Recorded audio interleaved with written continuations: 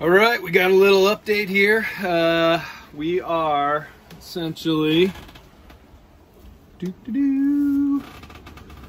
just getting south of Georges Bank region, and the weather forecast is not looking that great. Winds up in the mid-20s, gusting up into the mid to high 30s. Which will be hitting me just about the time I start getting closer to Georges Bank. So I'm going to try and give it a little extra room. But you can see actually, I think this is sort of the edge of the stuff coming up. You can see some of the bigger clouds back there. So we'll see. But got the boat prepped, got the storm jib ready. One of the reasons I'm a little bit not concerned, but want to be totally prepared is Georges Bank has some of the craziest currents around. It's a really dangerous place in a blow, and if for whatever reason this decides to explode a little and turn really ugly, I want to be able to be ready with the storm jib and things like that. So welcome to the midnight world that is mighty Sparrow.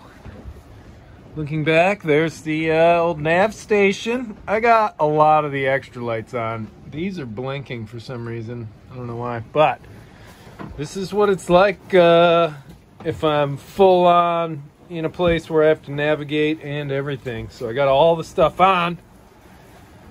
Get the old circuit breakers. Got all the charts. Ooh, that one's getting real close to land. VHF, AIS, old school GPS plot.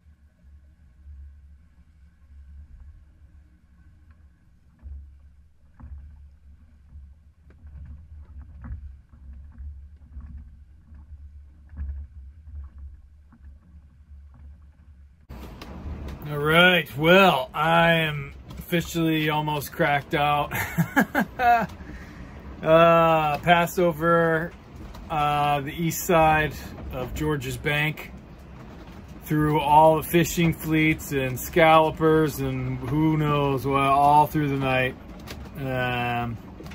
Slept half an hour so far. The wind is just howling. I did see a basking shark, which is probably about 18 feet long, which was super cool. But it's foggy out, the wind's blowing. I'm just a few miles from proper Gulf of Maine.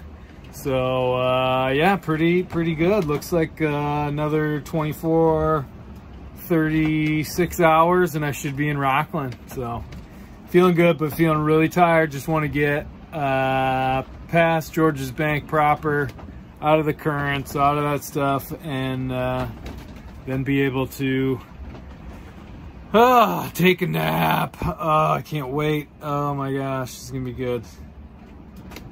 But exciting, very exciting night, but also tough, very tough. So almost there though, home stretch.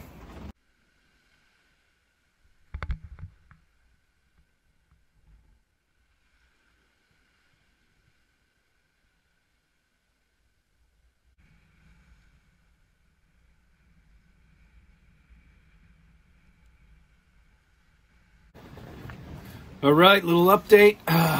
Just woke up from a very long nap, 5 hours. I can't believe I was dead asleep for that long.